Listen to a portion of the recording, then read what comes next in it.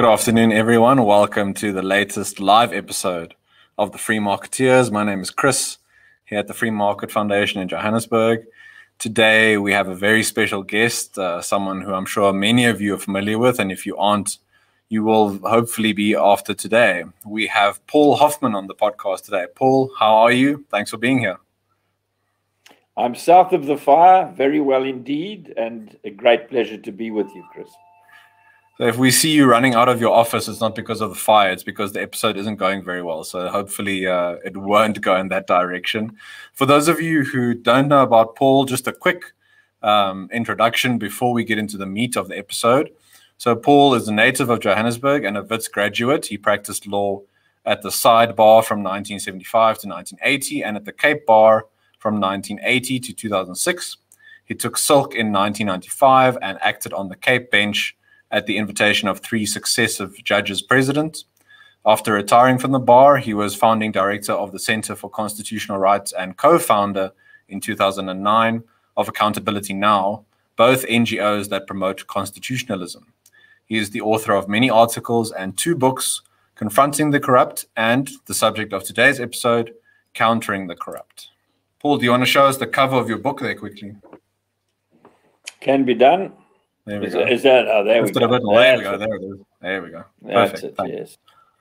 So for those of you who are interested, you can screenshot that and you can find the book, which I highly recommend that you get. And hopefully after today, you'll have some idea of what Paul talks about in the book. So Paul, the specter of state capture of mass corruption in South Africa is something that all citizens are unfortunately way too familiar with. One can say for middle to poorer income citizens, they see the very real effects of corruption on their lives in terms of ever declining service delivery and that sort of thing. So I think it's a very real thing that affects people. It's not just something spoken about in the Financial Mail and in the newspapers on Sundays.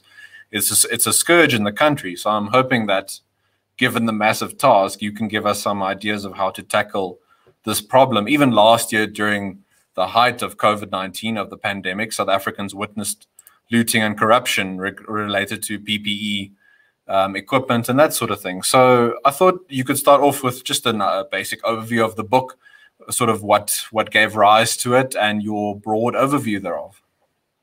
Good. Thanks very much for the opportunity, Chris. I think I should start where you started, which is with the availability of the book. Anybody who is technically inclined can actually download the book off the homepage of the Accountability Now website. This book is a project of the Konrad Adenauer Foundation, so it's not a book that is for sale. There's certainly a lot of copies around and about, and you can get the book for free through the Konrad Adenauer Foundation or through me. I suspect that the best way to get it through me is to send me a self-addressed stamped envelope, which we used to call an SASE long before the post office became redundant, or pay a visit to Noordhoek in Cape Town. There's a whole pile of them in my garage at home.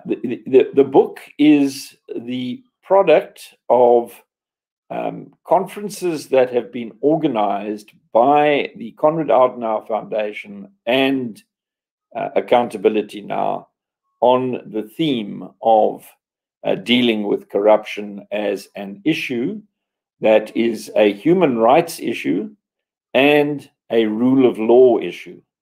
So we see human rights, especially in a constitutional democracy like South Africa's, as the obligation of the state to respect, protect, promote, and fulfill the human rights that are guaranteed to all in our Bill of Rights, which is Chapter 2 of the Constitution. And we also see the upholding of the rule of law, which manifests itself in a properly functioning criminal justice administration when it comes to dealing with crime, as the means of keeping those in positions of power painting within the lines. I think it's the experience throughout Africa, and certainly some of these conferences were held outside South Africa, footprint of the CAS program is sub-Saharan Africa, and obviously concentrating on the Anglophone countries for reasons of convenience. So the way that the evolution of Africa as a continent has taken place is that there has been a struggle for freedom on the part of the people of Africa that has rapidly morphed into a struggle for power on the part of the politicians of Africa. And by the time South Africa got to the point where we were ready to take a fresh look at our governance arrangements in South Africa, which until 1994 was really a parliamentary sovereignty by the whites for the whites. And everybody was very much on the same page by 1994. In fact, the very first draft that came from the ANC side rejigged our constitutional arrangements, our governance arrangements, into a multi-party constitutional democracy under the rule of law. So the transfer from the parliamentary sovereignty of the old order to the new order was not a transfer from the Nats to the ANC. It was a transfer to a supreme constitution which regards the rule of law as supreme and which requires the state to respect and protect human rights. Now, if you're going to get that right and you're going to respect constitutionalism, then the big man syndrome of Africa has no place in your dispensation, and you're in a constant struggle, a need for vigilance to see to it that those who are in positions of power stick to the powers that they've been given and don't abuse the power that they have, and certainly do not seek what some call hegemonic control of all the levers of power in society. That is a notion that is completely at odds with the separation of powers and the checks and balances on the exercise of power that are built into the South African Constitution, inter alia, by the courts having impartial and independent agency, and by the Chapter 9 institutions, which are there to embed constitutionalism in our new order. Now, I think the short answer is that if politicians are not held to the promises of the Constitution by the people of South Africa, then it's the people of South Africa that are to blame, because they vote for those politicians and they are supposed to have accountability from them as well. Well, Paul, I wanted to ask you a bit about one of the quotes early on in the book that stands out. It's by John Steinbeck, and the quote is, "Power does not corrupt, fear corrupts. Perhaps the fear of a loss of power," end quote. Yes, what does that tell us in the South African context? I think Jacob Zuma was somewhere in the crosshairs when Steinbeck had that thought. Because you see, what happens when people become professional politicians is that they really do fear losing the next election more than anything else. And the tendency to paint outside the lines or to amass a sufficient fortune in the first 5 or 4 years of official office is such a huge temptation on the part of so many politicians who have entered politics not to serve people in an idealistic way, but to make a living, to get rich, if you like. I did not join the struggle to be poor, is what Smuts and Gunyama said very famously a very long time ago. And that sort of attitude is not actually the right attitude if the idea of running the politics of the country is to advance the interests of the people rather than to behave kleptocratically or to attempt to capture the state or to do wicked things in order to ensure that the second election is one in which you win and the third election is one in which you win by hook or by crook. And that failure to have free and fair elections is a problem throughout Africa. I don't believe that there has been a fair election in South Africa since the 1994 election, for the simple reason that the ANC-led tripartite alliance has seen fit to regard the public purse as the piggy bank of that alliance. So the arms deals were used. Andrew Feinstein, who was an ANC MP, told us about that long ago. The arms deals were used to fund the 1999 elections. The deal that was done with Hitachi Power Africa to supply huge and useless boilers at Medupi and Kusile was used to enable Chancellor House to earn huge dividends and to sell at a huge profit eventually, out of a deal that should never have been done because the ANC was on both sides of the table during the negotiations. So once you have a situation in which the rules of the game are bent or even broken in order to accommodate the ambitions of a particular individual or a particular formation, you end up with corruption. And as Navi Pillay so famously said, corruption is a killer, and it kills poor people. It doesn't kill too many rich people. Rich people may get caught in the crossfire between various gangs of kleptocrats, but the poor people are left with the proverbial hind teeth, as we saw, for example, in the Nkandla debacle, where money that was intended for poverty alleviation was simply diverted into turning the Zuma homestead into what we see at Nkandla today.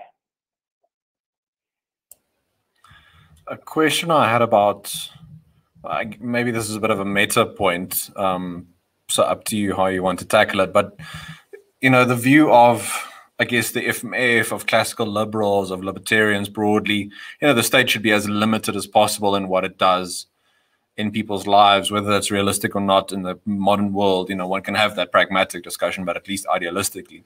So I wonder whether, when you limit the scope of the state as much as possible, you have fewer avenues and chances for corruption. And this isn't just to say, if you have a big government, then if the ANC gets in charge, it's going to be corrupt. I guess our argument would be, if you have a big government, no matter who gets into power, the temptations and incentives for corruption are much bigger. When you mix the economy and politics, you incentivize in a way, deals, some favoring. It might not be outright corruption, but I guess these things chip away at the rule of law and the separation of the state and the economy in people's lives. What do you think of that point? Is there anything to dig into there as a way of maybe looking at how the state should act or not act?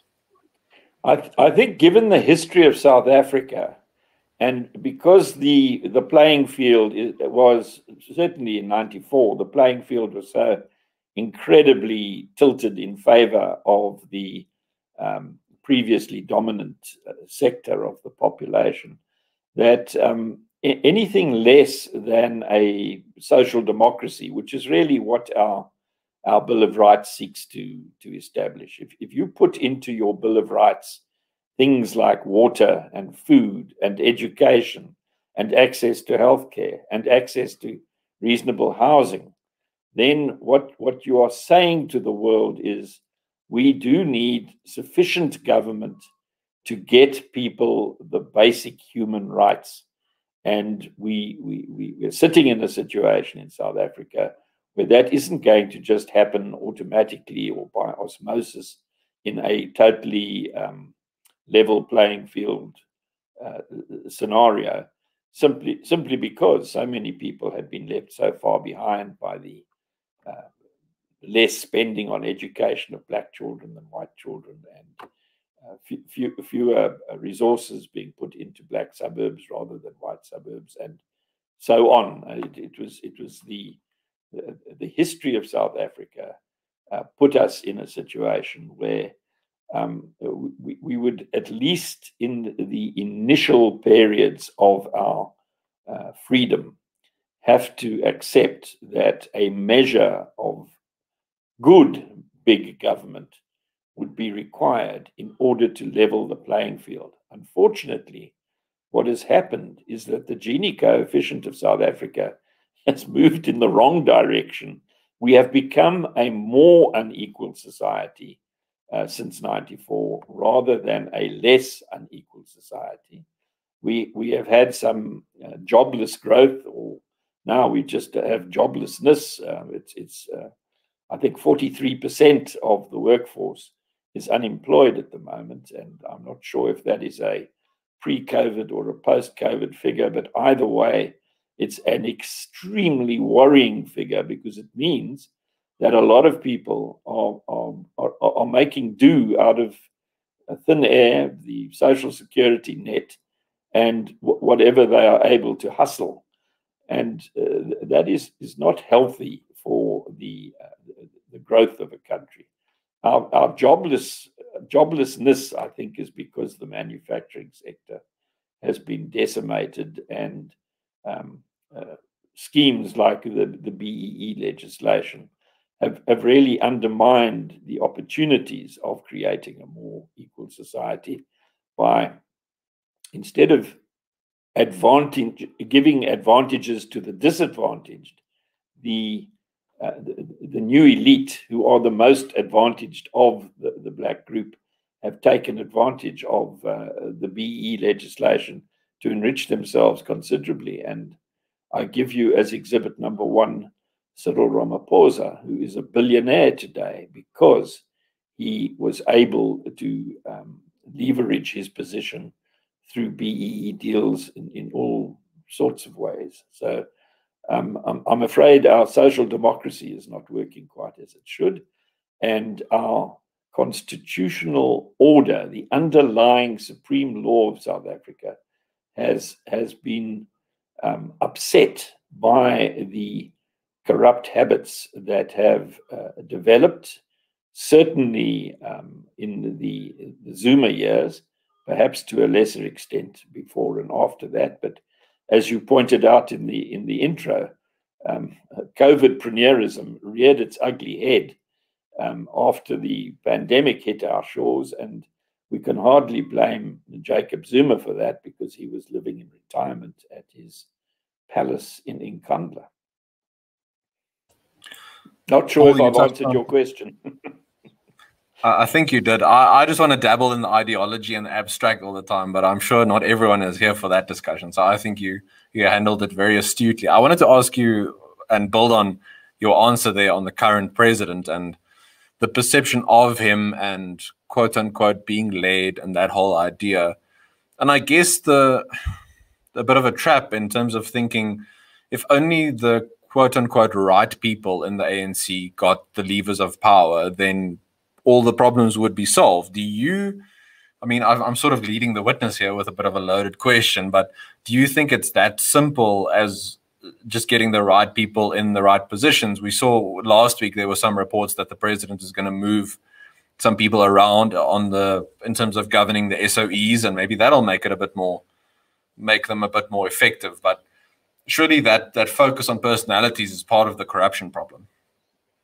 Yes, certainly. One needs to regard the level of corruption that we've reached in South Africa as a scourge right across society, a systemic problem, a problem in the structures and the operations of all manner of organizations. And the business sector is certainly not immune.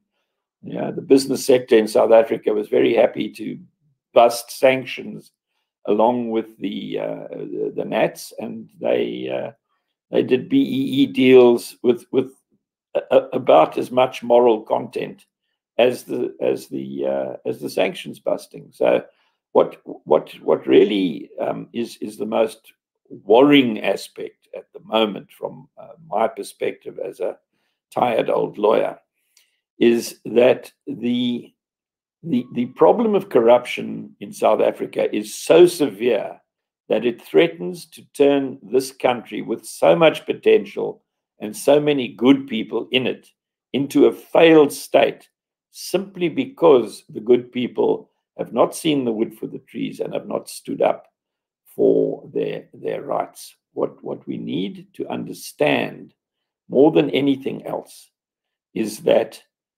the countering of corruption is a question of political will.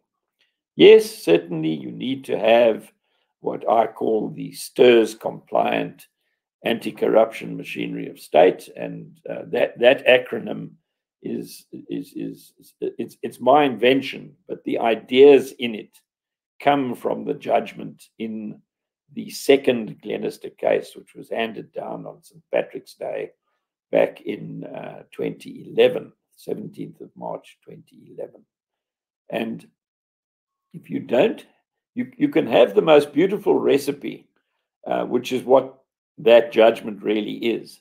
And if you don't have anybody baking the cake, there's going to be no cake to eat. And the problem in the Zuma years has been that there was no appetite for countering corruption. Indeed, the first thing that Zuma did when he won at Polokwane at the ANC elective conference in 2007, he passed an urgent resolution of conference calling for the disbandment of the Scorpions. And Gwedi Montashi, who is a gruff old geezer, he made no bones about it. He said, "I'm sorry, these guys are taking too much interest in important politicians in the ANC and their friends. They can't be allowed to do this, and they must go." And they did. They were disbanded as quickly as the law allowed. And the second Glenister case was the impugning of not only the abandonment of the Scorpions, but also the adequacy of their replacement. So the majority of the court took a very careful look at the research of the OECD around corruption and said, your anti-corruption machinery of state must be specialized. It mustn't do anything else. It must be dedicated to dealing with corruption. It must have operatives on board who are trained. That's the T in STIRS. You can't possibly hope to beat the corrupt if you don't have highly skilled, trained specialists, because the corrupt are forever thinking of new ways of being corrupt in order to keep ahead of the game. Independence is an obvious one, and independence has many facets to it.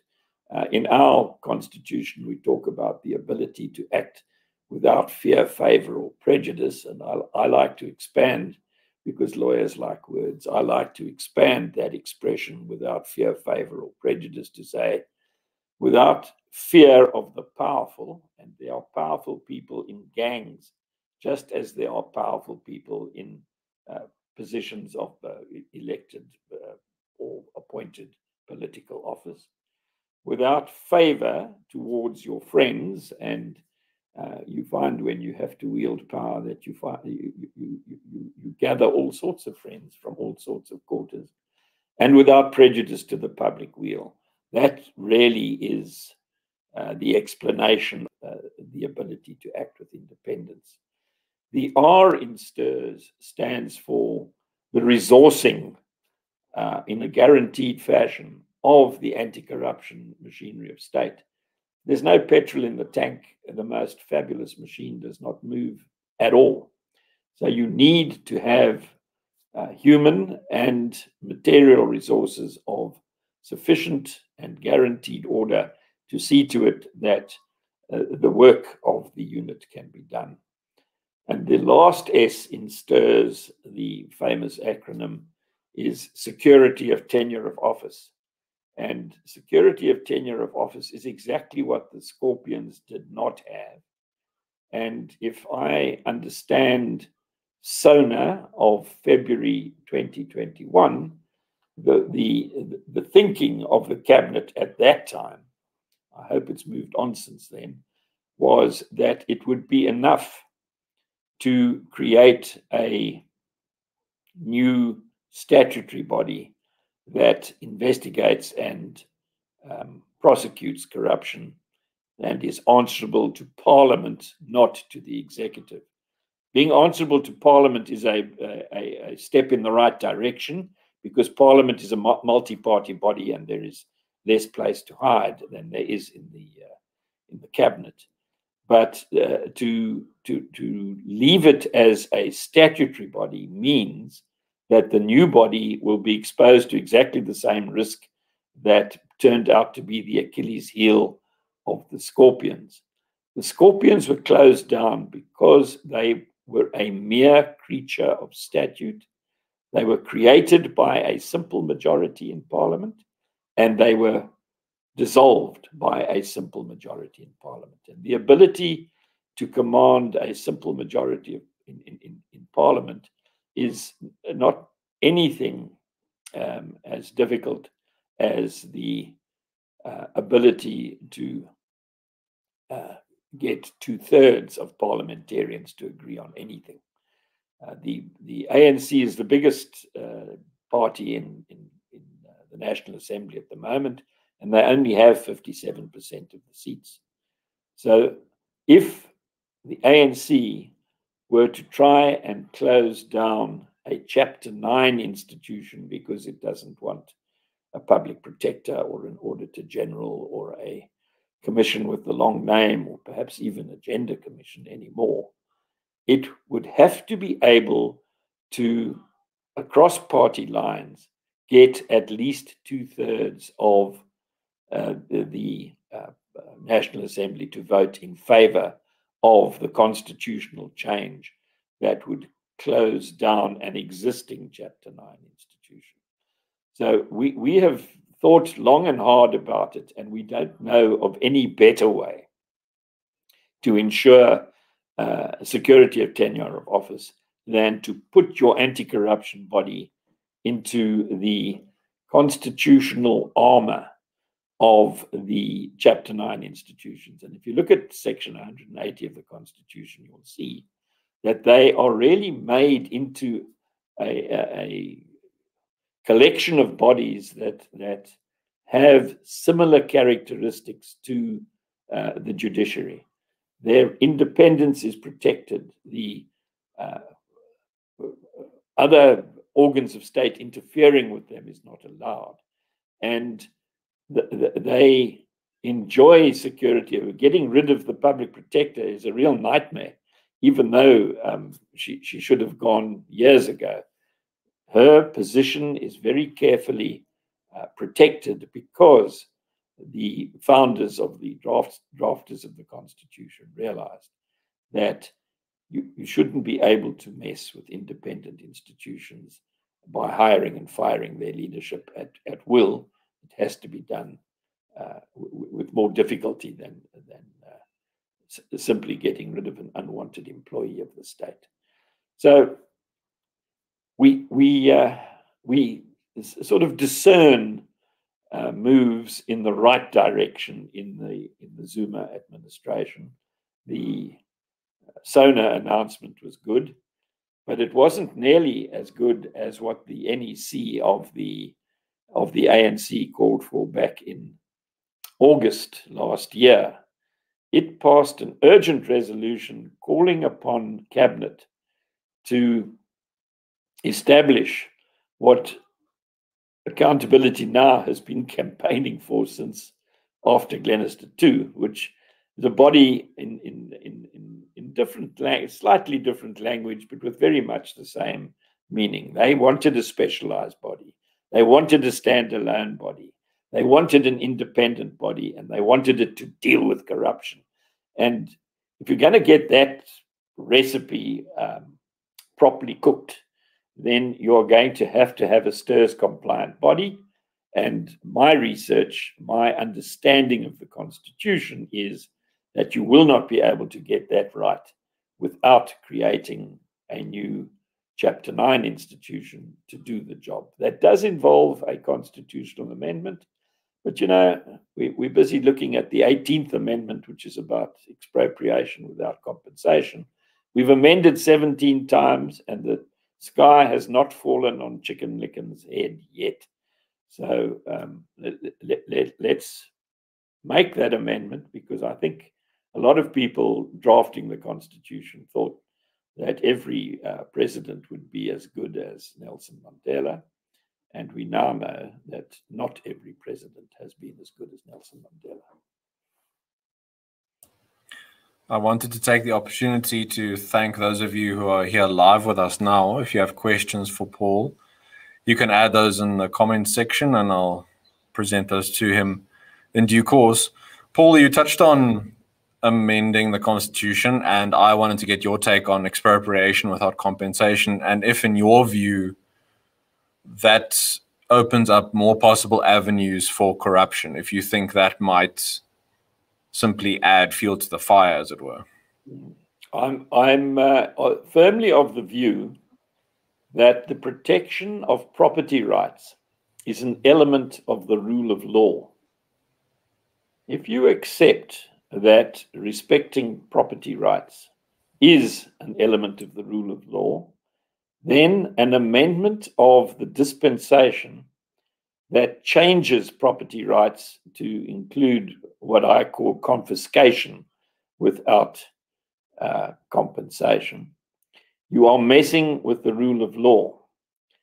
The founders of the South African Constitution turned their faces against messing with the rule of law by inserting clauses in the Constitution that are to the effect that if you want to do that, you need to have a 75% majority to do so. And I have told Parliament so. We made submissions in 2018 to Parliament pointing this pretty self-evident jurisprudence out to the initial committee that was dealing with it, and again to the Motoli Mocheka commission, which is now sort of getting to the sharp end of the job.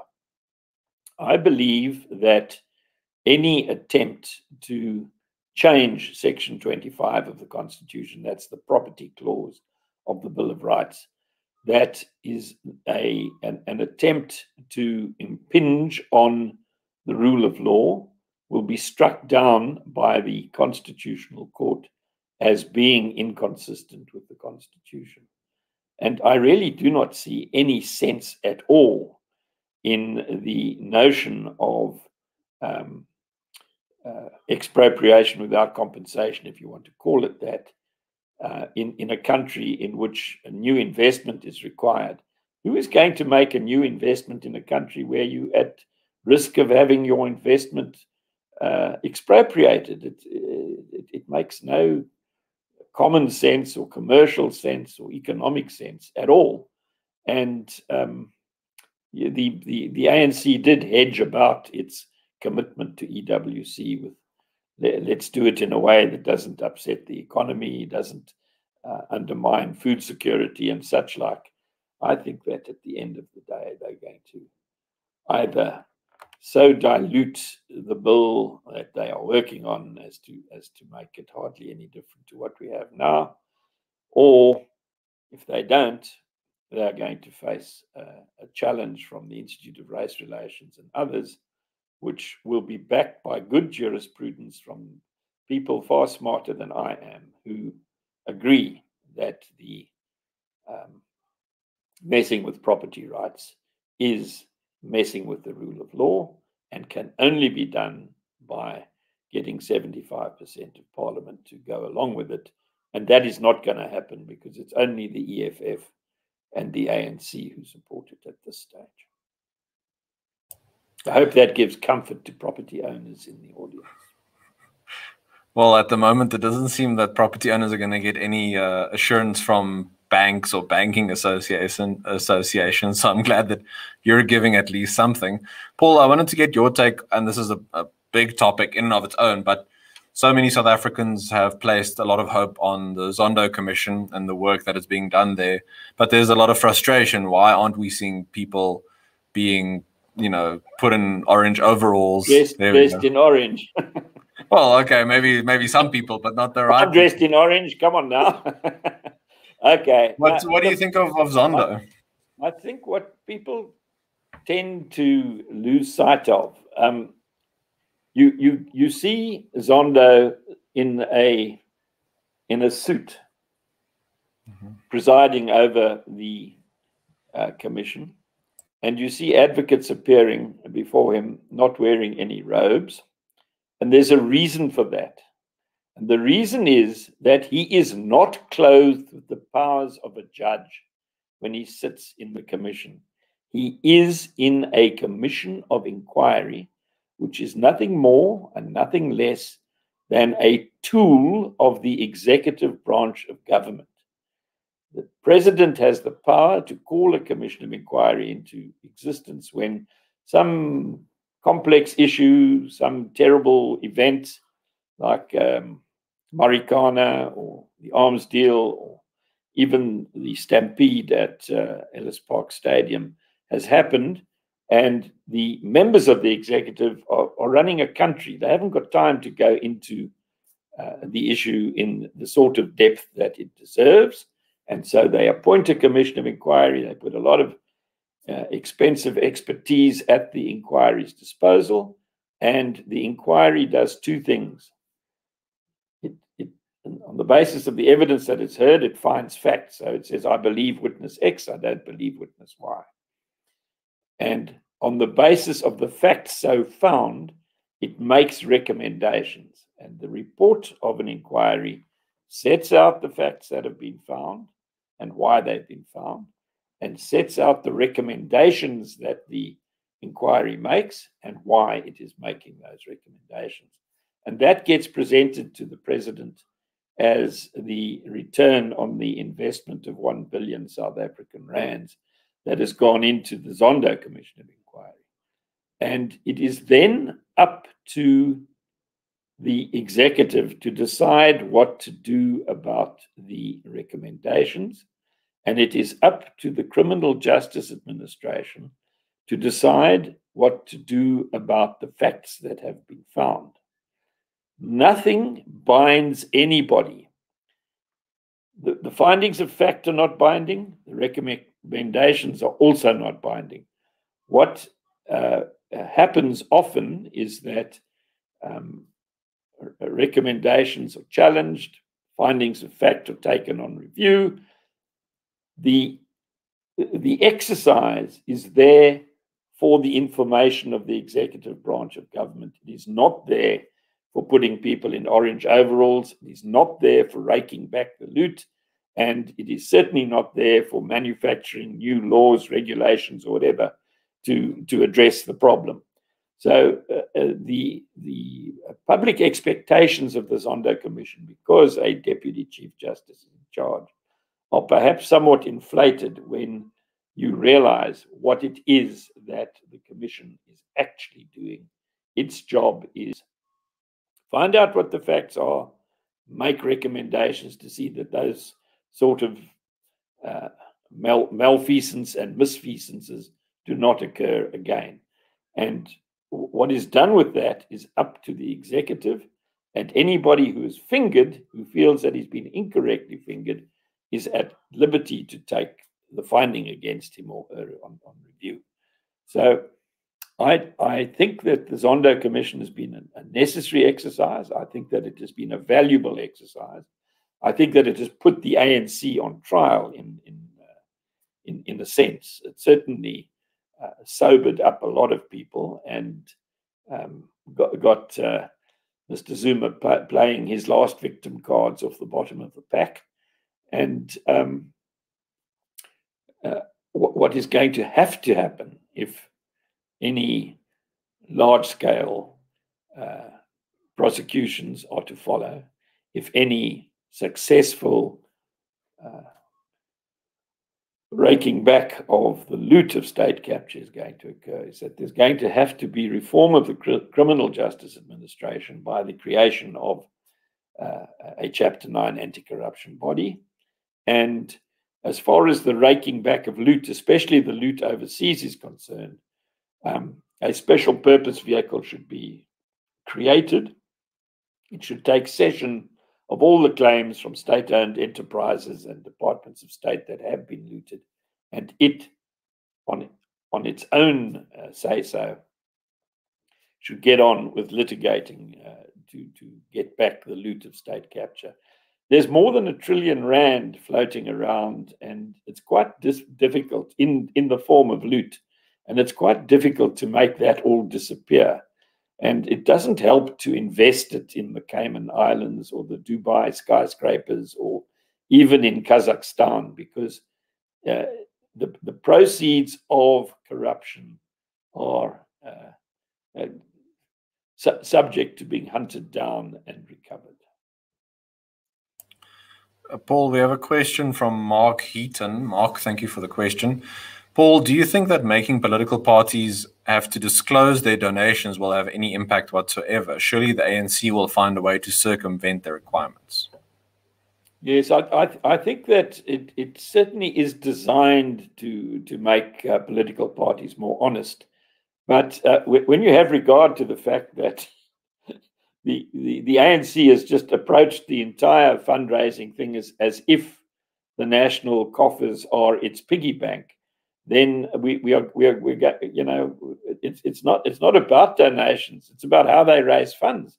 If they are raising funds not from donors, but from subverting the state, from going into business with Hitachi to form Hitachi Power Africa so that they can reap massive dividends out of the contract to build Medupi, well, that's not going to be affected by the legislation. I think that we're probably going to have to cross a few more bridges about getting the IEC to get real about what is a fair election when one party in the election is raising funds in that kind of way, and everybody else is passing the hat around and asking for donations from those sufficiently well disposed towards it to make a donation. Our next question comes from Casey Wood. Thank you, Casey. Is it possible for a ruling party to have influence over the Chapter 9 institutions? For example, if friends are filling the positions. We've seen in the last week, I think it's Minister Mantashe squirming a bit around cadre deployment, and is it cadre deployment, is it not, is it ANC policy or not? So maybe this also feeds into that sort of idea. Yes, I do believe that there is a need for an independent commission for appointments and disappointments to be formed. I think it could become a forum not only for appointing judges, because the Judicial Service Commission has not covered itself in glory in the last 2 weeks, and for the appointment of the heads of Chapter 9s and so on. And that commission for appointments and disappointments should not have politicians infesting it, because at the moment it is so that people well disposed towards the ANC tend to find themselves at the top. Now, and that does tend to affect the performance in terms of the independence of the Chapter 9 institutions. But you know, you can have the best dispensation in the world if it's only as good as the people who are driving that dispensation. So I think if you look at the two favorite examples of things that have gone wrong for the ANC, the biggest mistake that Jacob Zuma ever made was to appoint Thuli Madonsela as the public protector in South Africa. Now, she was a well-connected ANC supporter. He was soft-spoken, and he miscalculated completely when he thought that it would be okay for him to manipulate or ride roughshod over her. She read what her mandate is in her enabling legislation and in the Constitution itself. She litigated against her president in relation to what taking appropriate remedial steps really means, and she won. And to her great credit, she stood up against Mr. Zuma on the complaints about the state capture or the repurposing of the state or the silent coup or whatever you'd like to call it. And through her doing, the Zondo Commission exists today. So you can't call her a stooge of the ANC who did the ANC's bidding at every step of the way. And while there may be others who preceded her and others in other Chapter 9 institutions who can have fingers pointed at them, the point of the story is that if you have an appointments and disappointments that's putting into and removing from office important people in the judiciary and the Chapter 9 institutions, even in the police and the public administration, you can bring about a situation where the cronyism that is at the root of so much corruption is not given the opportunity of taking root. The other example is Vusi Pikoli, another faithful cadre of the ANC. His children call him a battered wife of the ANC, because he was suspended by Thabo Mbeki for going after our police commissioner, Mr. Jackie Selebi, who was subsequently found guilty of corruption. And he was fired during the Motlanthe period for going after Jacob Zuma, who we know has yet to face trial on those very charges that Vusi Pikoli was pressing. So I wasn't surprised to see Vusi Pikoli answering a letter that I put in the Business Day recently, and saying that, in his view, executive interference in the work of the criminal justice administration should be criminalized. Any politician in the executive who seeks to interfere with those doing their independent work in criminal justice administration should go to jail themselves, which I think is a wonderful idea. I'm just sorry I didn't have it myself.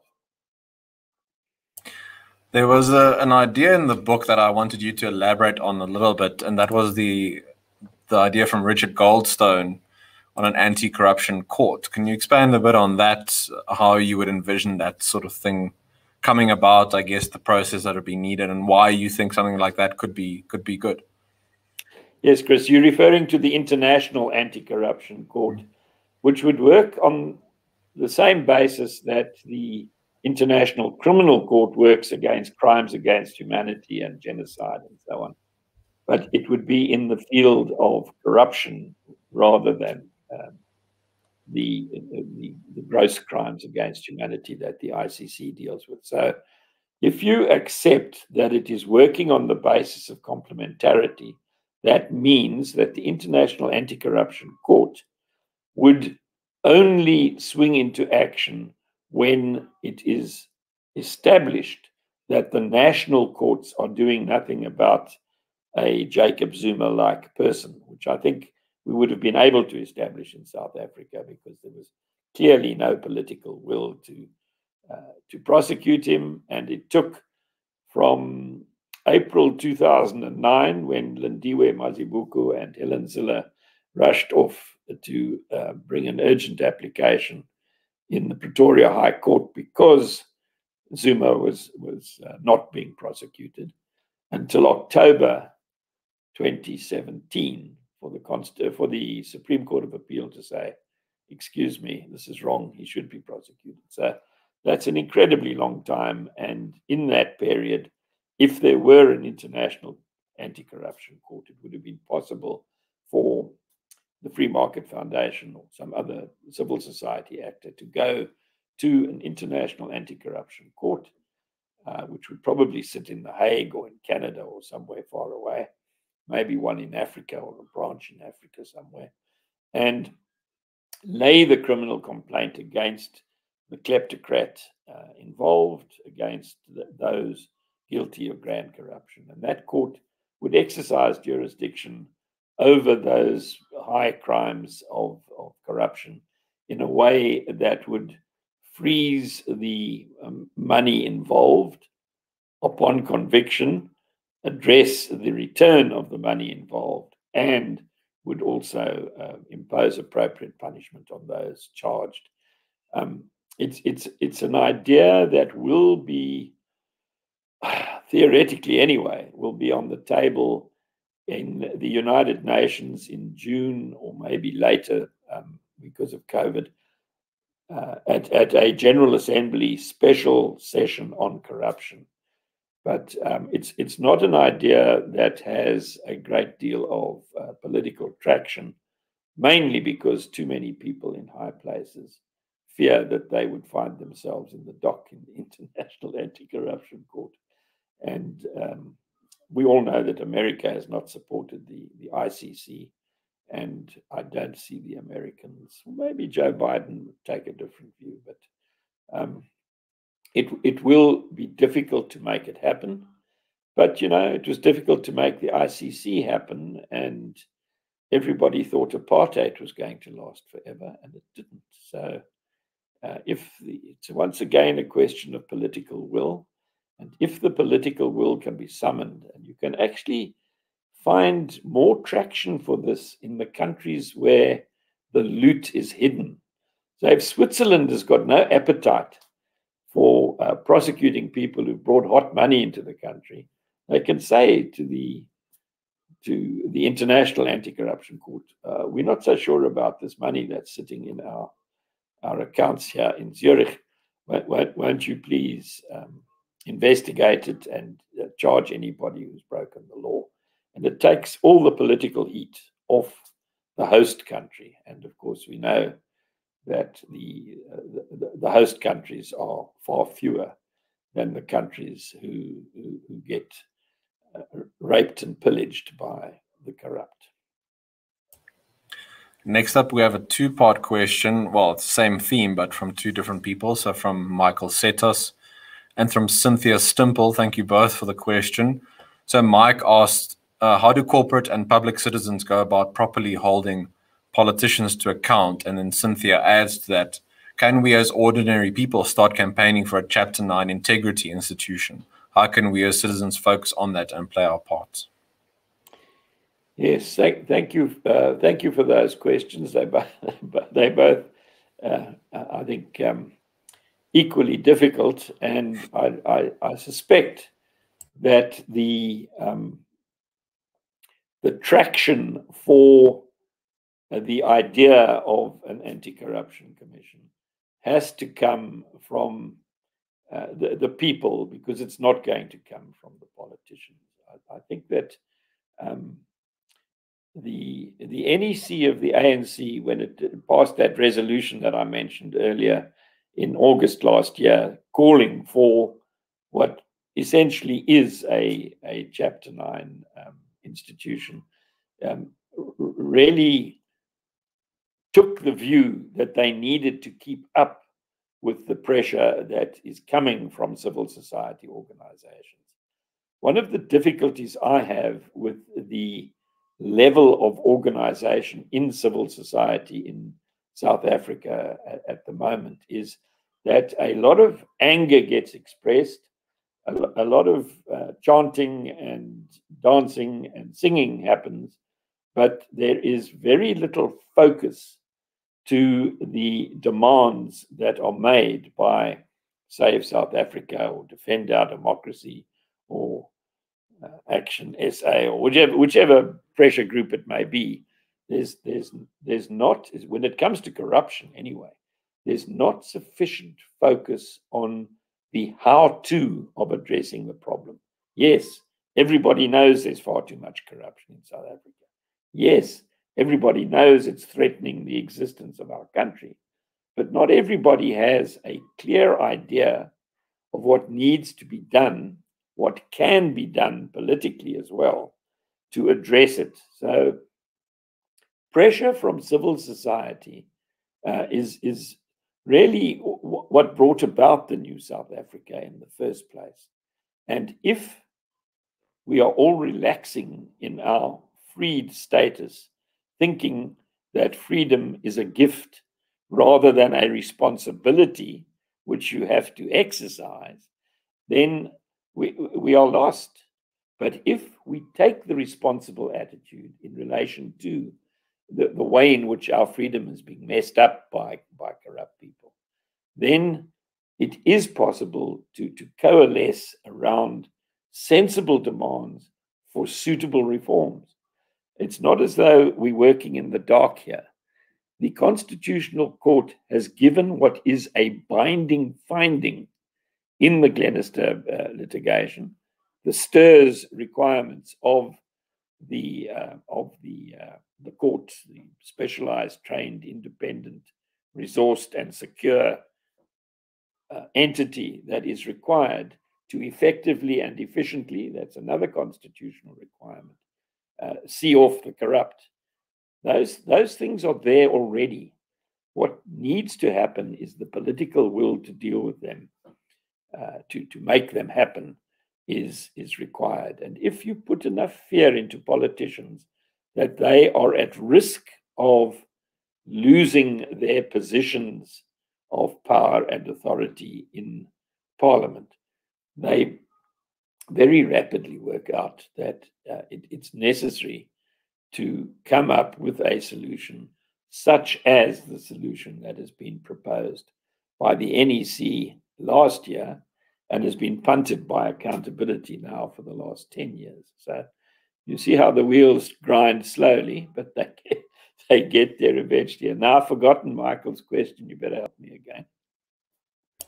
Michael's question was just a bit broader around what citizens can do, but I think you've... Yeah, no, I think you've got... You see, the problem in South Africa, Michael, is that the way in which the old fogies grew up and the way in which they teach their children to think is that you are a passive subject living in an authoritarian order. What the man with the waggly finger says goes. And that is not what the New South Africa should be about. We are a participative constitutional democracy. We are allowed to have our say. We are allowed to go to Parliament. We are allowed to say to the Justice Portfolio Committee, we want to have a debate on a Chapter 9 integrity commission to deal with corruption. We want to see the necessary legislation and constitutional amendment prepared. And once there is the level of accountability and responsiveness that is required in Section 1 of the Constitution, you will find with active citizens participating in their democracy rather than passive subjects bowing before the authority of those who happen to have got the most votes, that it is possible at a very fundamental, basic level to make a difference to the way in which our society is run. It is our society, it belongs to us, and it's our own fault if we allow corrupt people to steal from the poor and to bring about the failure of our state.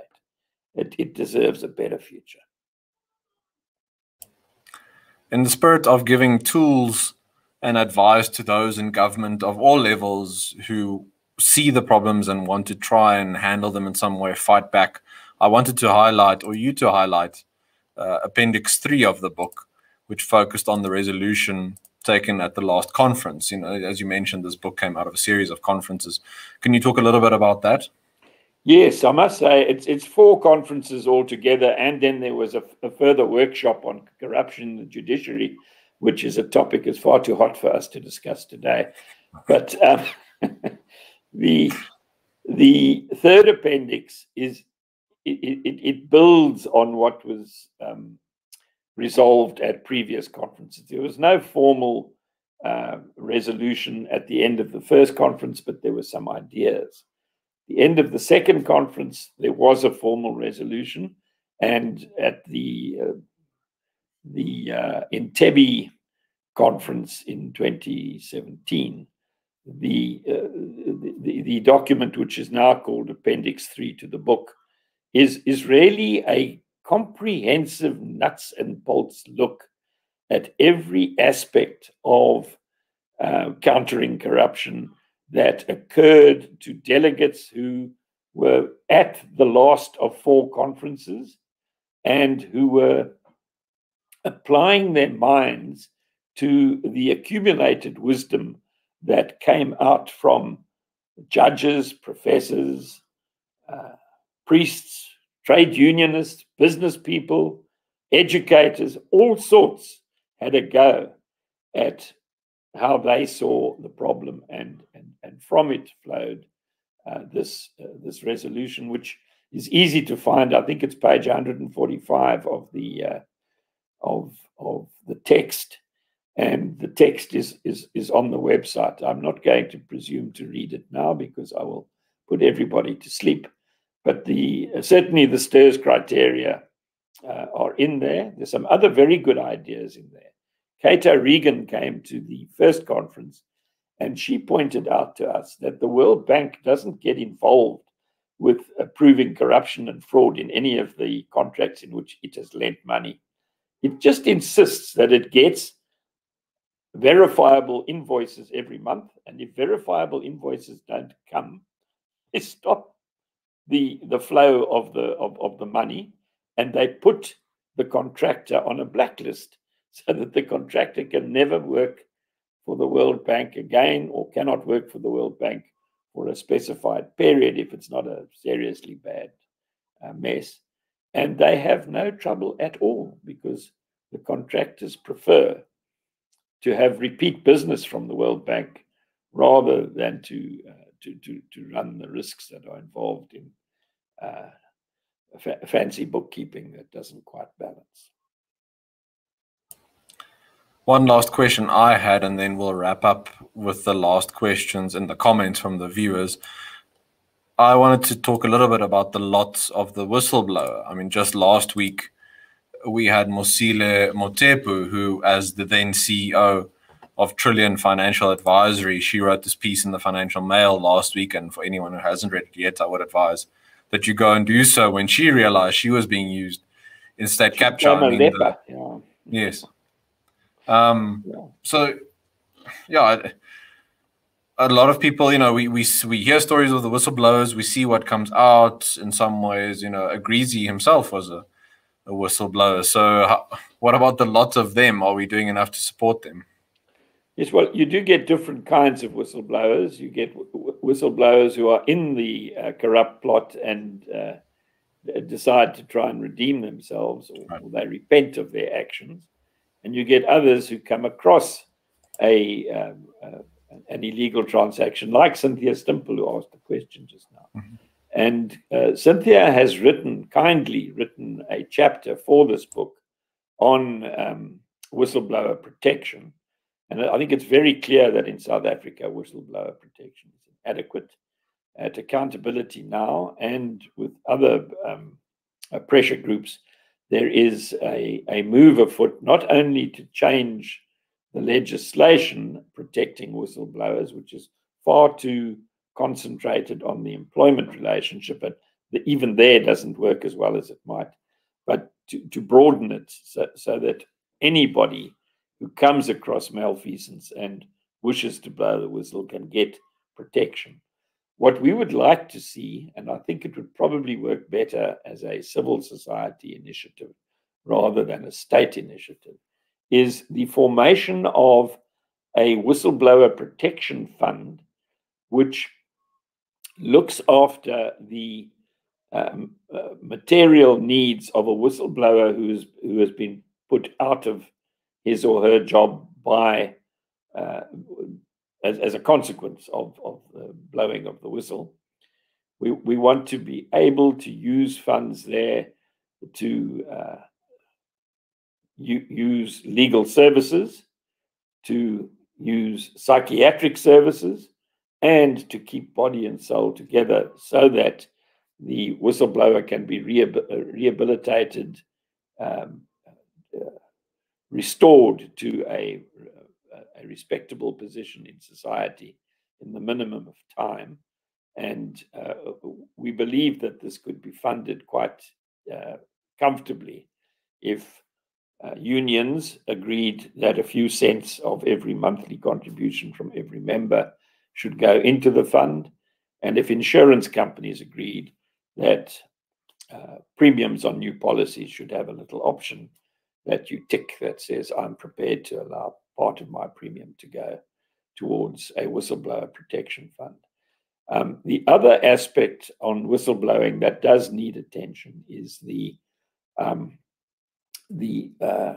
witness protection legislation is far too narrow. You have to be a witness in a pending criminal trial in order to get into a witness protection program.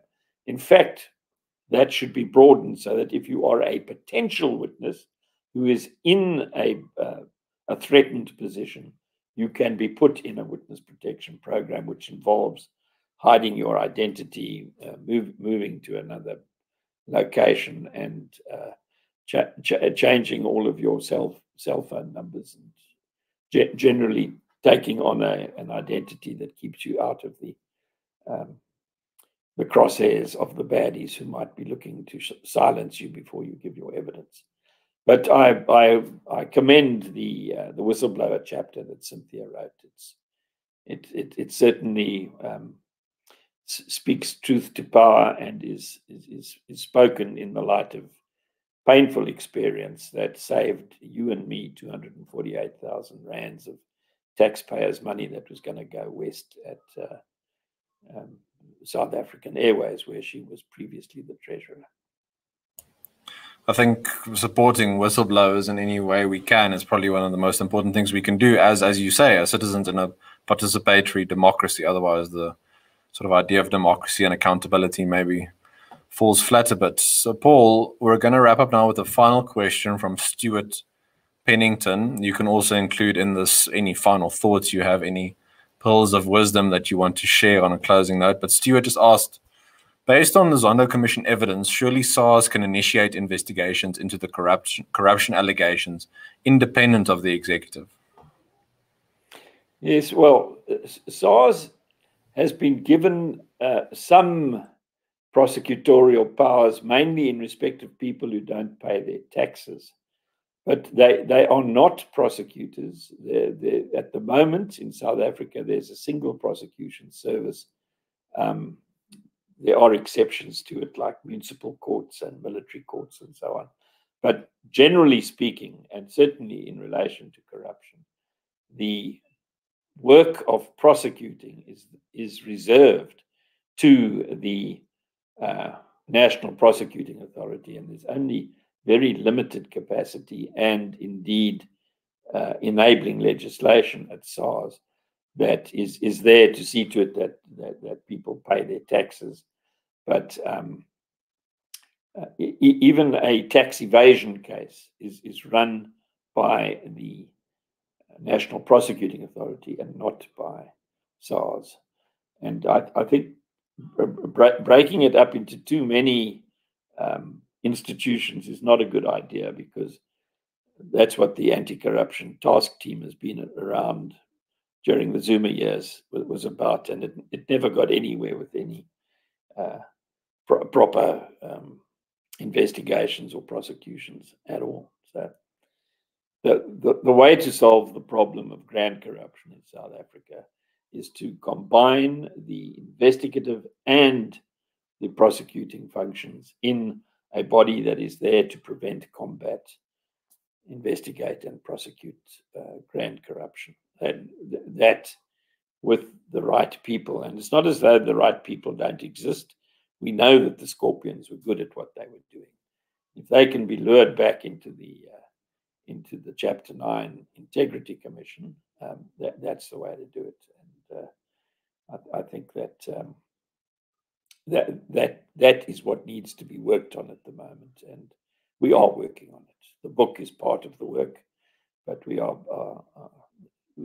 have a three-pronged approach. We do a lot of advocacy, which is what I've been doing all afternoon with you.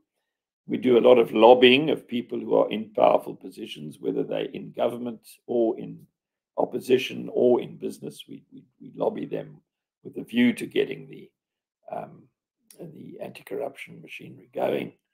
And all else fails, there's always Glenister 4 to fall back on. The fourth visit of the same litigant to the same court with the same problem. It'll be a world record. Let's hope it doesn't come to that.